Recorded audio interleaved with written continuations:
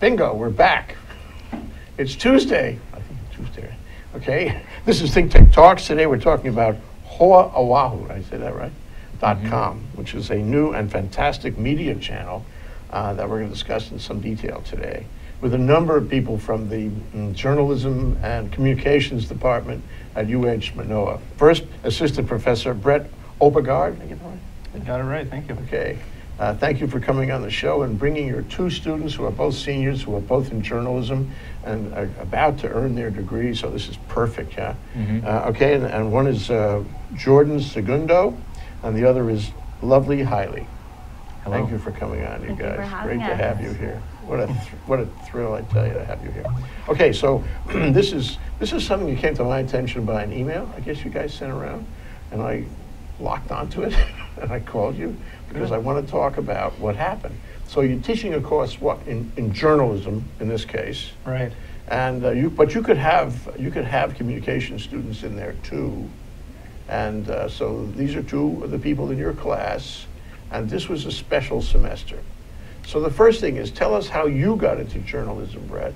What drew you to the flame, so to speak? Oh, wow, okay. So just a little history here. I would say that I was a undergraduate college student looking for my purpose in life, and I was in a journalism class looking over the student newspaper and complaining about how poorly it was written and how poorly it was done. And so my teacher happened to say, why don't you go down there and show them how to do it?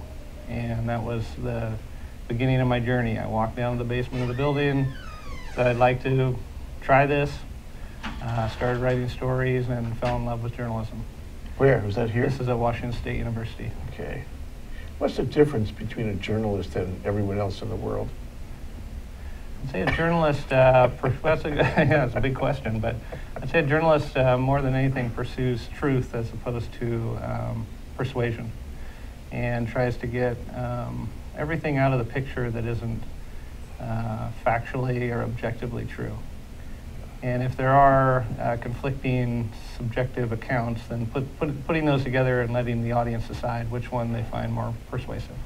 Yeah, and do journalists look at the world, I mean, as people, they look at the world differently than the rest of us? Yeah, I like to call it the journalist's ideology. And I think it's a way of managing and being in the world where you're questioning everything, you're skeptical about everything. Not in a cynical, negative way, but in a way where you feel like there are questions that aren't being answered that you want answered. So to make sure that we're the ones that ask those questions, and we're the ones that bring that information to light. I consider journalists intellectuals. Do you? Do you agree with me? Yeah, I don't think there's any negative in that. Yeah, no, I mean, there's no negative at all. Yeah, I think there's a core component of journalism that is about intellectualism and about thinking through things deeply and always challenging your biases and preconceived notions. Like when we go into a story idea, we have thoughts about it, like, oh, I think coral bleaching is a real problem in Hawaii. Don't know that, but I think it is. And then our job as a journalist is to go to the sources who are making decisions about this and sources who are collecting data about this and asking them the questions and finding out if it really is an issue or not. Fantastic discovery and adventure. Yeah, absolutely. Every story is an adventure. So what is it like to teach journalism? What is it like for you? Oh, I think it's the greatest subject you could possibly teach. I mean, it's a subject where you every day wake up and challenge the knowledge of the world and say, is there something more we can learn, something more we can know about? Similar to philosophy, it's always yearning for deeper, more mindful thoughts about the world. Yeah, I signed my email Matayana, which is a Buddhist concept of doing good for the world. And I think that's what journalists do, because in their mind they're looking across the way, looking outside. They're looking to try to enrich people's lives. So it's a great thing you guys are doing. Yeah, and so, who would do it if journalists didn't do it? Right. That's the big well, question. everyone would change the facts on you, and then you wouldn't have any confidence about anything you heard. Yeah, everything would be a negotiation. Yeah. That's it's a very uncomfortable place to be. Yeah, well, it's not a good world that way. Right. So this semester with your 21 students, is it? How many students? 21 students. 21 students was different. Very Something different. came up. Well, Yeah. can you talk about how that emerged and why? I'd be happy to. This is unusual in my teaching career. I've been teaching for more than a decade, and before the semester, a group of students came to me and said, this journalism capstone class, which means the last class in the whole program, we would like to do something different with it. You know, it's been taught the same way for many years, and we'd really like to try something new. And so I spent a lot of time thinking about that, and I thought the best idea would be to come to the students with a fresh slate and say, okay, day one, what do you want to do? We have no preconceived notions. We have nothing but this table and the 21 people around it and our ideas. And so really the job was to put the agency into the students and say, you can do whatever you'd like. You just tell me what it is and we'll do it. Well, but what to get to where? Just education, or was there more here in this concept? The pursuit of journalism. How do you want to pursue journalism? As an actual pursuit. Right. Not just learning about it, but doing it, Right. using it. Pursuit of the ideology. Yeah, wow. Yeah. Wow, what a great day that was. It was a great day. It was a great day. One of the best days of my career. Great. And the students just bought into that 100%. Yeah. And these two are great examples of that.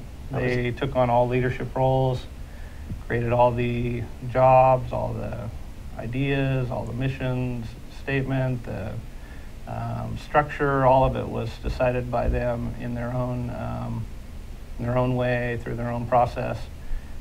Democratically, they voted, came to consensus on almost every decision, and then that led to the Oahu site. Yeah, that's modern education, isn't it? That's I very hope so. valuable. Yeah, I hope so. I think so. Hope so. As many places as possible. Well, let's take a moment with you guys. Okay, let's talk to you first, Lovely. So you heard this from Brett in the class. What reaction? I was excited. So we came into the class not knowing what to expect because we knew we were doing something different this semester. We didn't know exactly what it was. Capstone. This capstone class. Okay. So we're really excited just because it's the last class that we have to take before we graduate. So we want it to be something really strong and really powerful. The class was all seniors? A majority. There are some okay. juniors. But basically, he told us that we were going to start everything from scratch and the students were going to run the organization. So that just really got us motivated for this semester. This doesn't happen all the time. No, it doesn't happen where they let the students actually run the class. So this was something brand new. Okay, up to that point, okay, you had what, 3 years of journalism and communications? Yes. And what kind of a person were you at that point? At that point, I think I was a really good student journalist. And what I mean by student journalist is I was taking in a lot, learning a lot. This year, from this capstone class, I became more active and I became a producer, and taking on this leadership skill and actually doing it myself has made me think differently. So now it's not only just being a student, but we were able to teach each other and learn from each other, and I think that was what made this. So collaboration. Yes. As never before. But also I hear in your discussion, I hear confidence. Yes. As never before. Yeah. It's that feedback, it's that experience. What about you, Jordan? What were you like at the beginning of the class? I think, well, coming into it, I actually took a summer course with Brett and, expressed to him, hey, we want something different, something new. So coming in, I was just excited about it. I was always curious, as a person in life, but coming into this class and having the opportunity to kind of work as a team and really start something from scratch was, really exciting for us. Yeah. And kind of taking everyone's individual skills and passions and bringing it all together. Were you guys committed to journalism as a career going into your senior year? Mm-hmm. Yes. That was already decided. This is not just a drill here. This is the real deal. Yeah. Mm-hmm. I mean, you realize that journalism does not pay well. It's okay. It's all about the passion. And so like what is it about the passion in journalism that attracts you? I think making a difference. In journalism, there's so many different aspects, whether you're on camera or behind. It's, you have to have the passion of truth and storytelling. and find ways to share that with other people. Up to this point in this class, had you been writing, and for whom, about what? Up until this point, I was doing a lot of things for school, and I was working at the same time while also being a student. So it was really hard to do anything for outside of class. So I was really organized with trying to hone my skills before I brought it elsewhere. I feel like after this capstone class, I'm able to do my internships now. So this semester was really the semester that I was able to get myself out there. And HOA is actually the first thing I've ever done outside of instruction and something that's been published. So I'm really proud of that. I want to talk about that. How about you, Jordan? You know, I've done a lot, I guess, related to entertainment type of reporting. And so I decided to go to UH and finish my journalism degree just to kind of, I guess, get more experience with the hard news and kind of stray away from that. And I learned a lot. And with HOA, I was able to share another passion, which is, the web design and really working with other students on a leadership role and presenting something that we could be proud of and something that may be different that not a lot of news organizations have been presenting. So it sounds like it sort of migrated from writing for school to web design to sort of deliver what you're writing. Mm-hmm. A lot of different multimedia components. The first cycle of stories, it was a text, and this last cycle they incorporated video and visuals as well. So it's kind of how journalism is going, multimedia. Yeah, sure. We're going to talk about that too. We're going to take a break first, though, so we can regroup and come back and dig right into exactly how this class went, how it proceeded, how you organized it together, or maybe they did it all by themselves, and the flowering, the metamorphosis, if you will. We'll be right back after this short break, you'll see. Hi, I'm Chris Leatham, and I'd like to invite you to come and watch my show every Wednesday at 3. I'm interested in a variety of issues that have to do with politics and our local business economy. And I'd like to bring on guests who like to talk about everything from technology to social media to what we can be doing to improve our environment. And so I'd like to invite you every Wednesday at 3 to stay and watch my show here with Think Tech Hawaii. And I'll see you there. Hi, my name's Cindy Matsuki, and I host the show High Growth with HTDC on Think Tech Hawaii. This is the show where we talk about all things tech, innovation, entrepreneurship, and manufacturing, because there's so many things going on in Hawaii and more people should know about them. So this is the program that you can come and find out about all the things happening in Hawaii.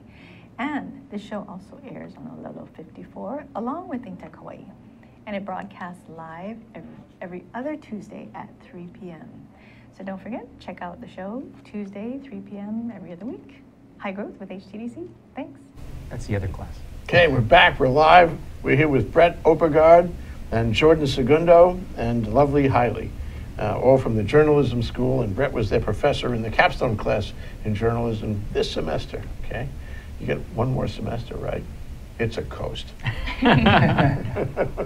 Okay, Brett, what did you see in front of you with this class? I mean, how did you see them? How did you perceive them as the human resource that would do this special job you had in mind? Well, I knew they had a lot of potential. I've had several of them in other classes. I thought that they could do something great. I had full confidence in that, but I didn't know what it was going to be, so that was somewhat scary and nerve-wracking. And if people didn't engage, then the whole thing would have collapsed. Yeah. So the first kind of challenge was to get a community built, to get everybody working together. How'd you do that? I think it started with them talking about their mission and what they really wanted to do. And they came together with the idea of, this is the kind of news channel we want to create, this is our mission, and here's the audience we want to serve. And when they had a complete consensus on that, they were very excited to try to do that. So you were kind of a facilitator. That's really a sort of an enviable way to go these days, because kids grow, they flower in front of you that way. It's really great. There's so much more learning that takes place. I mean, there's a very limited amount of learning in the lecture recitation cycle. Yeah, I mean, almost no learning. And it is not proven to be long-term learning either. Yeah. If you test people a year or 2 years after a lecture class, they know almost nothing about what they learned there. Yeah. But if you get them involved in a project and have them do things, then they're learning all the aspects that they need to learn. So it's customized to that person. And also it's dynamic in the sense that they're learning about how to work together, how to meet deadlines, how to produce things. There's just so much to it. It's very valuable. You know, they say, and I've heard it so many times at this table, that this is for successful people, people who are successful in their fields. There was one teacher and one class and one project that changed them, that redirected their thinking, and that, you know, confirmed to them that this was the right place to be. So let me ask you, what role does Brett play in that? You know, Brett, I'd say Brett plays an important role along with our other instructors in this 401 class, because this is actually a part of the, there's two classes in 401. One is more of a broadcast or television, and this is the multimedia channel. And I'd have to say Brett and our other instructors have played a big role in giving us the opportunity to grow and expand and use, you know, things we've learned in prior classes and kind of expand on those things. Are you of the same mind? What part of that do you agree with? Everything. I feel like before coming into this class, everybody would say you have potential, you have potential. I think what Brett did differently was that he showed me what it was, and he didn't just tell me it. He helped me find what I was good at, and he helped me do it, like helped me find it on my own. And I think that was important. What about the old dugout problem? In other words, you know, not everybody gets to bat all the time, except if you require it. You know, sometimes you get real talent over here and not so much talent over there, but everybody is equally motivated. What happened in this class? Was everybody playing, you know, full strength? Was everybody fully participating in this process you're talking about? I think so. Yeah. Even the shy ones, the bashful boys, whatnot. Yeah, I think what was unique was that we all had our different positions, and so we really owned our position, and we worked hard to make sure that our position, we didn't pick positions for people, we actually helped them find a position that they really wanted to do. And So because everybody plays. Yes. Very nice. Well, I mean, the key part of that was at the very beginning of class, everybody wrote job descriptions. So they decided what the jobs would be. It wasn't handed down from some legacy structure or something like that. So every student had the chance to write down the job description. Then we had, you know, hundreds of jobs that people could do. We decided what were the most important jobs, and the students prioritized those into the top 21 jobs. And then they competed for those jobs through an interview process. Can you give me an example of what those jobs were? Well, we had some standard jobs like reporter, but we also had things that came up like, you know, public relations manager, which I, you know, never would have necessarily included in a class, but the students said this would be an important part of our creation of a media organization, is to tell people we have this organization and tell people about it. That's probably the person that emailed you. Yeah. It might be the reason we're here. Yeah, very cool. And, you know, we had a lot of interesting jobs created, like a news assistant was one that you never would maybe plan into a class, but the students would say, we really need help transcribing and doing some of these little jobs that, Cool. you know, that are kind of thankless jobs. Yeah, but necessary, But and it was a necessary. true conclusion. It was valid. Right, and Yeah. by them coming together and saying we need this job, and then the student taking the job thinking this is important, we all decided this was important. There were, like I said, dozens and dozens of jobs less important that we kicked off the list. Then that student bought into that idea and really helped out. That's great. So there's a little gap I want to close on, though. You decided you had a complete carte blanche at the outset, and somewhere in there you decided you were going to build an organization. What was behind that decision? It sounds like you wanted to build a company, a journalistic enterprise of some kind. Is that came from Brett, or did that come from you guys? That came from us, basically. I mean, he came in and said, how and what do you want to create? You know, do you want to create a website, or what's the channels that you want to deliver your news and your story? So as a class, we came to the conclusion that, hey, we want to have it on a website and, you know, use the social media to publish it and get it out there and let people know about it. Yeah, and you decided there would be a website. Yes. This is also an interesting decision. You could have decided to have a studio like this too. You could have decided to, I don't know, do a blog, different. So that also came from the class, a website. You decided that was the best delivery method for what you had in mind. Yes. The best way to express your journalism. Yes. Let's look at it. Sure. Okay? You can tell us how you designed it, who does what for it. Okay, can we see it, Ian? Okay, there we go. There's the website. We're broadcasting that picture right now. Awesome. It's got a clip of clouds moving. Cool. Yeah, this is our front page. This is actually our homepage, and we decided to go with a presentation that wasn't your typical news organization with the header, and I guess we kind of inspired by, could we say HuffPost? HuffPost Highline, which is, you know, an innovative way that's telling stories. So we kind of went with this sort of overall design, and it's pretty cool. There's the I like class. it. That's our class. I love that. I love this part. This is my favorite part. So we really wanted a website that was interactive and engaging and exciting to look at, so that when you come to it, you know, it'll encourage you to come back for more information. So you can actually click on one of the stories if you go up there. We just published our second cycle of stories if you go up to the top. And tell us what to click on. Which one? Right there, let's say Hawaii coral reefs. Okay. This story was done by our investigative team. I noticed that was different than the others in the sense that you had now investigative reporters as well as regular reporters. Well, they broke the teams up into investigative and features. And again, features, I think, it's important to distinguish as not some kind of second-class form of journalism, but more people-oriented journalism, and more oriented toward human narrative, as opposed to the investigative is more oriented toward digging up, corruption or problems in society, and then trying to find out how, potential solutions or what's being done about it, that kind of thing. Yeah, let's talk about that. Let's talk about your investigative process. That's not easy. That's the difficult, expensive, risky part of journalism. You know, you gotta be careful too. Get sued. Mm-hmm. Yeah. Take risks.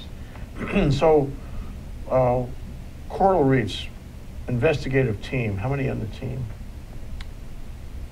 There is 8. 8. 8 members. Mm-hmm. Okay. Whoa. Wow. Very few stories in the world have 8 people involved as collaborators. So this is really good. So how did that function? I mean, they were assigned by the group. They were assigned the story about coral reefs. What did they do to get the data? Well, again, the story emerged out of their discussion. So they with their group met and said, what are the stories we're interested in? And all 8 of them pitched out stories. Then they came to the idea that, hey, we want to do the coral reef story this time. Okay, now to get that story, what did they do? Well, we Were divided. either of you on that team? No. Okay. For the investigative team, we have it divided by 3 reporters, and then we have 2 videographers, and then we also have a graphics person, we have a quality control person, and the way we did that was that we had 3 people reporting. That's why the stories typically have 5 parts to it, and then they used the videographers, and everybody played their part into it. And the leads, we assigned leads to each team, so the leads were in charge of making sure all the work was distributed equally. In other words, you didn't miss a trick. This is going to be a great story. And Lovely had a really important role in everything. You want to explain your role in all of this? In the organization? My role is managing editor, so it's just making sure that everybody works together and how the work is being distributed and just managing over the team. Yeah. So within the organization, Lovely was a head honcho. Yeah. Okay, got it. The main guy is Jordan. No, I wasn't. I tried. No. So what's it like being a managing editor? It was a great learning experience. It was interesting to learn with different personalities, and I loved it. I actually went into it not really knowing what to come out of it, but I'm so excited and I'm so happy that I picked managing editor and that the class voted for me, because now I can walk away with a lot of different leadership skills. Yes, indeed. You know, there are a lot of managing editors in the conventional journalistic world who are hard. You know, it's like, who's the guy in Superman? You know, Perry White, or the managing editor of the paper in Metropolis, hard-nosed guy, sort of Jimmy Cagney type of personality, tough. So, but it can be done in you know, in a civil way and with respect, if not more than that, with friendship, and you get a better product, as in everything else in the world. Yeah, that's great. Yeah. So those skills will stand you in good stead no matter what you do. Yeah. What were you doing at the I was the web developer and web designer. So I took that role on because, you know, coming into the class, I've done it as a hobby, I guess, creating websites. But I knew that the look and I guess the medium we'd be sharing our stories would be so important. So I decided to take that on. And it was a big role, especially towards the end of when we were ready to publish our stories. Everything kind of just happened all at that last moment. But, you know, really took some time and really thought about how we wanted to present our organization online. Did the term civil beat ever come across your desk? Well, I would say Civil Beat's a great organization in this community, and we were definitely inspired by their work. Civil Beat actually wrote about our channel when it came out there, and so they're, I think, equally or at least interested in what we're doing, and they admire it. We've had a lot of comments. I did see that. I saw that. Yeah, we've had a lot of comments from around the country, people finding our stories and saying how great they look and great they are. Yeah. And the one thing, before I forget, this is, you know, sort of the porte-parole. You know what that means? Porte-parole? Yeah. I'm going to find out right now. Yes, you are. It's the message that you want to deliver. The porte-parole of our discussion is that this website really has legs, what you did here, because it doesn't end at the end of the semester. As you mentioned before, Brett, you know, this is going to go on. This is going to be a container for a civil beat, if you will, for the stories that later students write. And they will, and you know, and you won't recognize it in a year, I promise you. It will be completely different because everybody will have a whack at it, right? So what program did you use to put the website together? I actually used Wix. So it's you know, I've had experience with, you know, HTML and Java, but with Wix, it was so simple and you could customize everything. So I had a basic layout and we had designs, and I worked together with the teams and said, what is your vision? How do you want your story to be presented, you know, with video or different elements? And I worked with them in the overall design and went online and spent many countless nights putting it together for them. Yeah, and I'm happy. This is a custom website. Yes. You weren't working on a WordPress theme or anything. No. This is all yours. All custom designed and built. So do you have a system for introducing the material? In other words, I write a story. I want to put it on the website. I want a stack of stories, you know, like the oldest at the bottom, the newest at the top. What kind of work is involved? What kind of process there? You know, I think it's just working with everyone and deciding how we're going to present it, because it could really be presented in any old fashion. So I think how we have it is the newest on top, and yeah, this is how we decided. And our to goal go is to never do the same thing twice. You don't want to fall into the template, formulaic type mode. And so each time, each story, we just want to challenge ourselves, like, how are we going to do this different this time? So if you look at the stories we have on there now, each one is quite a bit different. This coral reef story is almost a documentary film.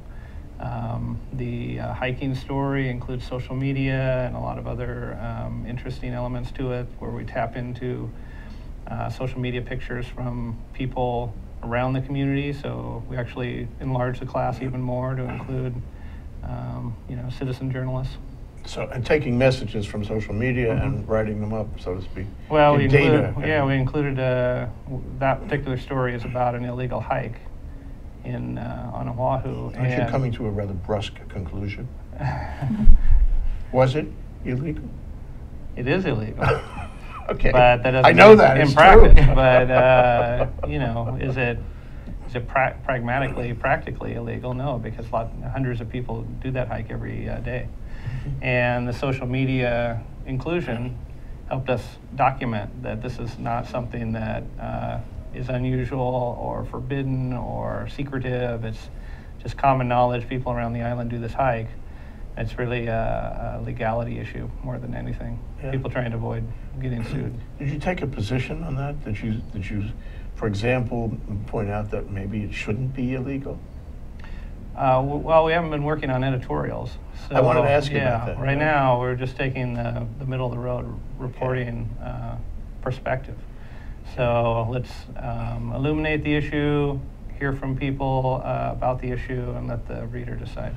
Okay, when we come back from this break, I would like to talk about the future in terms of editorials, where you go and what you accept from people who are not in the class, from the community, because don't you agree that every news organ, as with the social media element of information, data, thought coming in, every news organ has to breathe.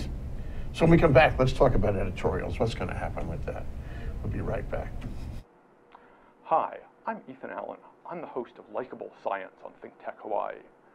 We talk about why people should like science, why science is actually fun, how science is a dynamic and vital part of everyone's life, why everyone, every man, woman, and child on the planet should really know science, should love science, should be familiar with science. So it's a great show. People come on here and have interesting conversations with us. They tell us why they do what they do, why they love it, why we should love it too. I hope you'll join us every Friday, 1 to 2 p.m. And of course, you can see it anytime on YouTube. Aloha. Okay, we're back, we're live, and it's a cliffhanger on editorials. You know, because people need editorials, I think. Whether they really need them or not, I'm not so sure. Because, you know, sometimes they cannot integrate the information that you throw at them well enough to actually come up with a well-formed opinion. And what we need in this country and the world is well-formed opinion. So, I mean, for example, if I see an editorial in the New York Times, I'm going to take that real serious. I'm going to consider whether I should adopt that as my own. I may not, but it's a start.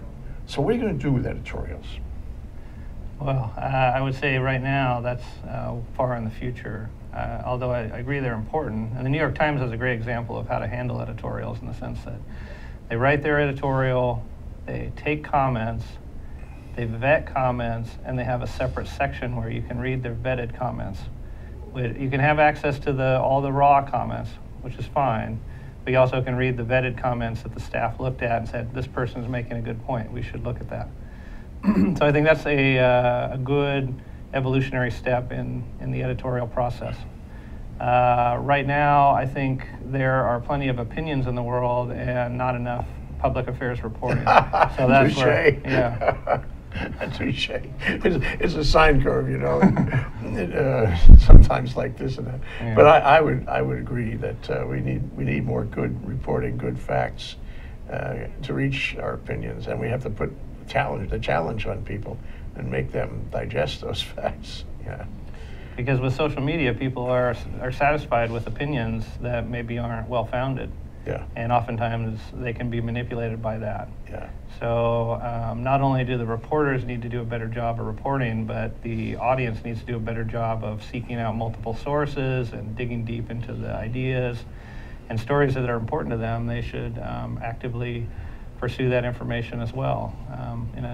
Like I said, the journalistic ideology is beyond the industry, and it's not about necessarily making money with a newspaper or a TV station. It's about pursuing truth and trying to find that truth. Do you think this could be another kind of civil beat of its own?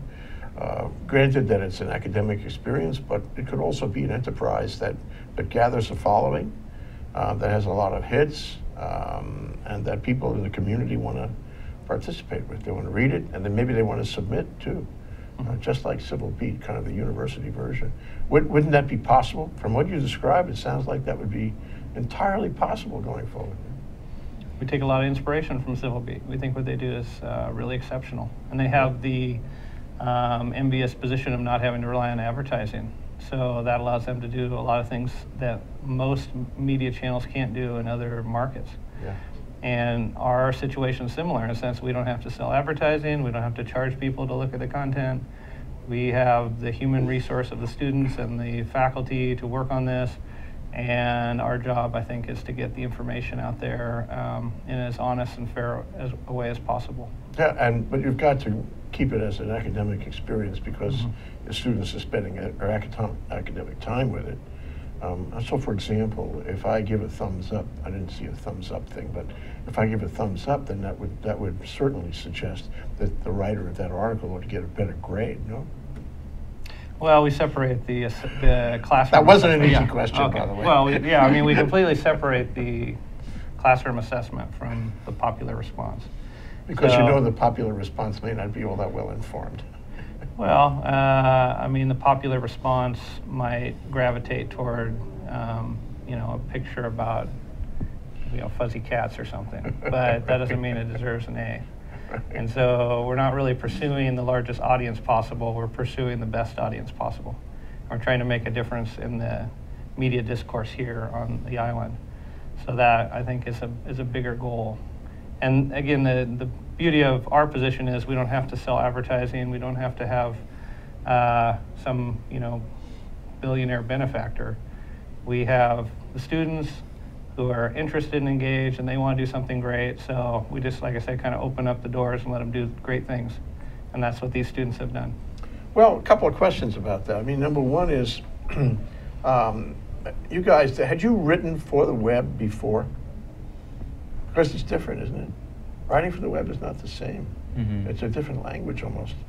It's shorter, more concise, punchy. Right. So was that new for you? Yeah, or- that was completely new for me. Yeah. How did you get into it? I mean, how did you learn about the differences? So I think how I learned was that there's people, amazing people like Jordan, who's all into the web, and he helped me understand the differences between web and print, because before this I did a lot of print, but I wasn't really on the web. Two, Brett is really big in the class about multimedia, so I learned the multimedia aspect about it, and that's how we were able to move forward. And Jordan has been a great instructor, teacher with the web, with all of us, because it's something new for all the students. Yeah. And with Valuable his lesson, experience, yeah. with his experience and his knowledge, we were able to do so well. But it's a learning process for everyone, even for me. And you know, to have an instructor like Brett in there who has a lot of experience within journalism, with web and print, you know, he was able to really guide us and allow us to learn new skills and help teach one another. Video? Did I hear you put video up on this? We put video as well. Yeah. So is that part of the story? Is that the story? I mean, for example, you could put up video with a teleprompter and have a newscaster report the whole story. Mm-hmm. So how did you integrate the video into the writing of your stories on the You know, web? it was really all up to the teams. You know, this coral reef story, the investigative team decided that they wanted to do a documentary piece. So they went out and they shot all of their interviews. They put everything together and decided this is what we want to do. Where the story before, which was on pesticides, it was all completely text with a few photos here and there. So it was really dependent on what their vision was. And we kind of worked within that parameters to make sure the quality that was presented, you know, the video was shot well, you know, that the stories were told well, and the writing and everything involved with journalism overall. So this is your baby. Mm-hmm. You've created it. This really. is, I mean, yes. You must be very proud, and We are. you have a possessory kind of feeling about it. I would, for sure. But now the next generation and generations to follow, Brett's going to bring them in, one class after another, 1 year group after another. And I'd like you to look at that camera. That's number 2 over there. And it's a picture of a bunch of kids drinking in a bar, but hey, address your comments to them. The question I put to you is, what is your advice to the future classes who are working on your baby? Mm-hmm. What would you like them to do with it? That's a tough question. I would like them to understand it's their own, and what they make of it, they should do the best they can, because it is their baby. And that's something that they're going to be proud of and that they have to take on with them. And it's something that they're going to look back at. And I hope that we can look back at it years from now and just look at it and be so proud of it. So just be proud of their efforts and everything they do and do the right thing. I think she would come around and consult, you know.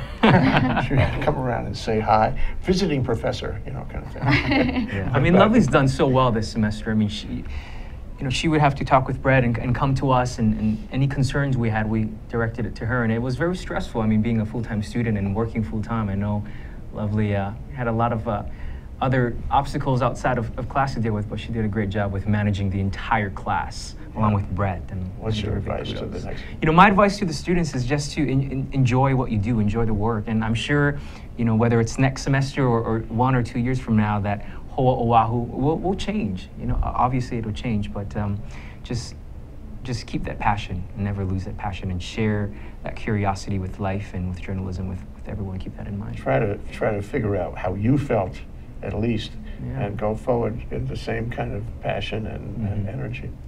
And of course you, Brett, you know, you created this, although they created it kind of at your suggestion in that academic you know, crucible.